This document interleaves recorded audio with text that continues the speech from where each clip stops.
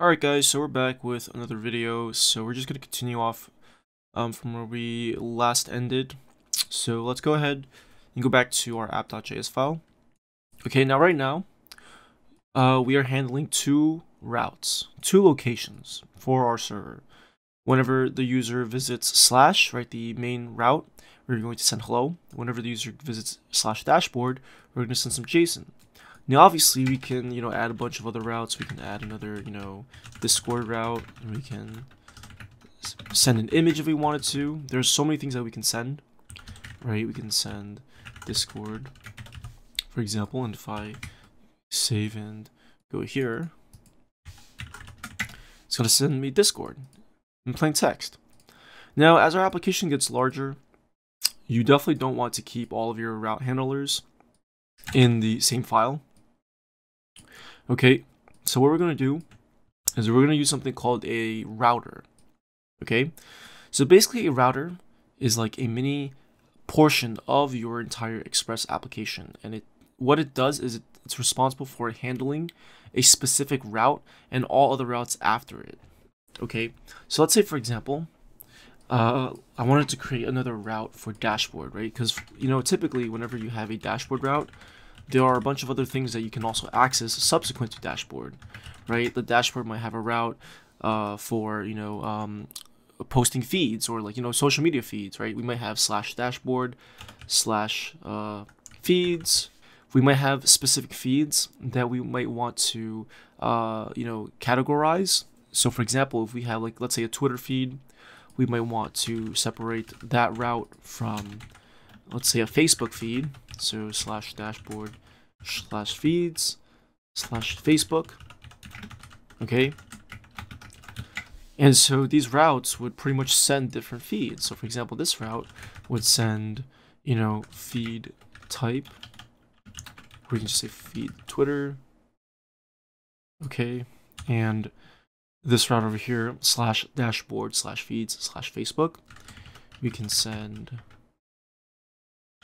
feed Facebook, right? And obviously these routes serve different information. So if I wanted to go to slash dashboard, okay, we're going to slash feeds slash Twitter. We're getting the Twitter feed. If I want to go to Facebook, it's going to be the Facebook feed. So this is great because you can have different routes that go to different things. And obviously dashboard would technically be the main route for these information, for these resources. Okay, and of course I can add as much as I wanted to.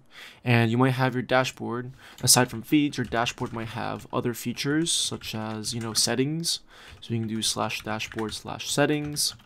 And this would allow you to, typically a dashboard might have some settings that you can configure, such as, enabling or disabling widgets, setting the time or the weather, and etc. Right? But I'm not referring to settings as in user account settings. That would typically have its own route. And now that I mentioned that, we can have our own settings route, right?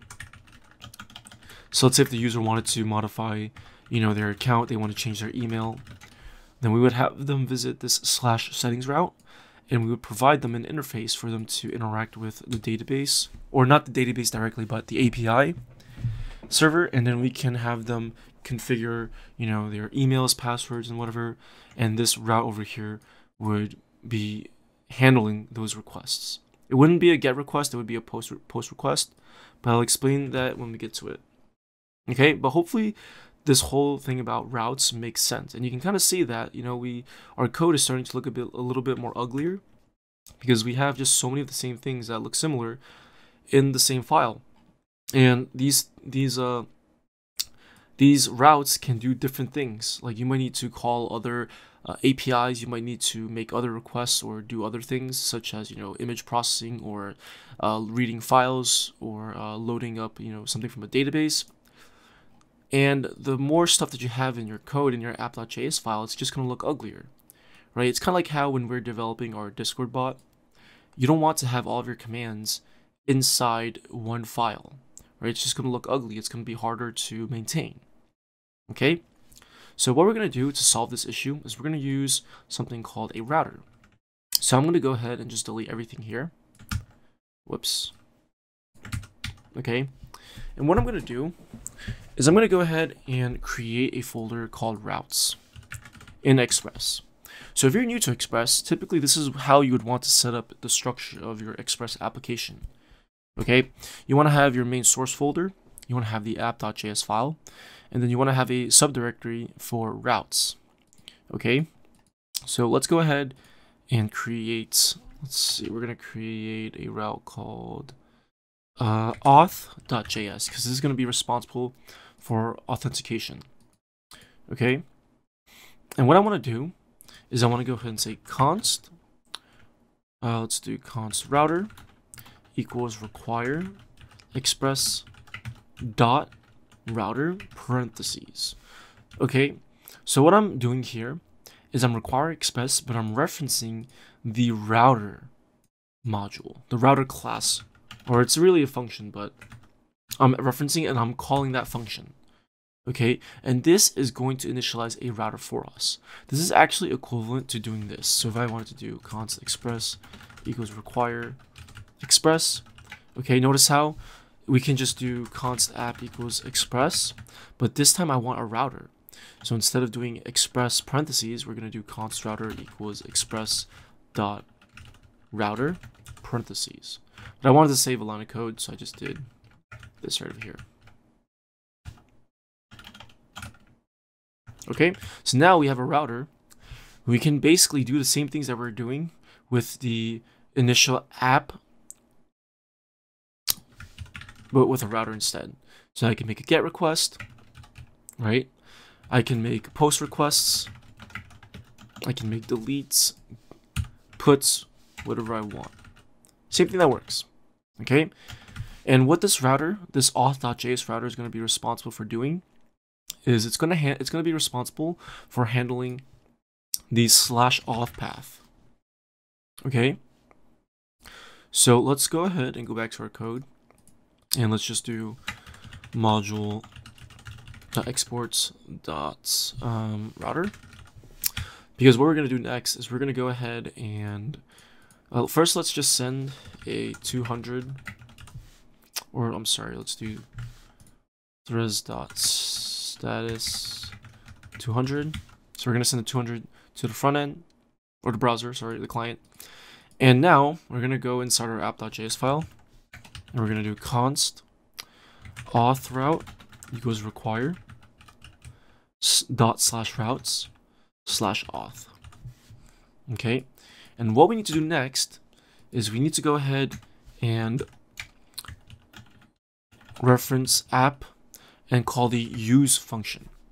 So the use function is basically used for applying middlewares to our application. Okay, and I'll explain a little bit on what a middleware is in just 1 second, but what we're going to do is we're going to go ahead and say use /auth.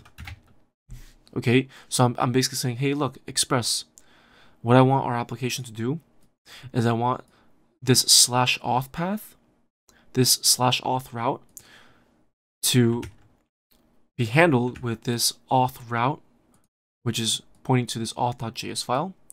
I wanted to reference this auth router, this auth router. And if I save, now if I refresh, oh wait, whoops, that was I do this. What's going on here? We're getting an error. Well, not an error, but let's see. Require auth route, require route /auth. And make sure I save here. Oh wait, I think I might have to do this. 1 sec. Status.send. We'll do end. Okay, this should be good.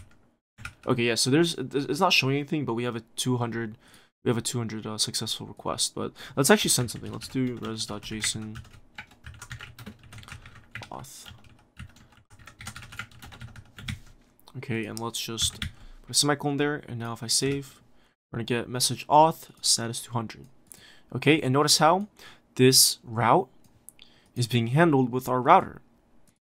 Okay, now you're probably wondering, well, why isn't in this router.get, why isn't it /auth? Okay, that's because for this slash, this is the parent starting from the slash auth route. Okay, so if I did, let's say for example, for this slash, okay, we don't need to add auth in front of it, because if we did that, it would not be slash auth on localhost 3000. If I refreshed it, it's going to say cannot get auth. It would actually be slash auth auth. Okay, so pretty much this itself is the parent of this entire router starting from this route.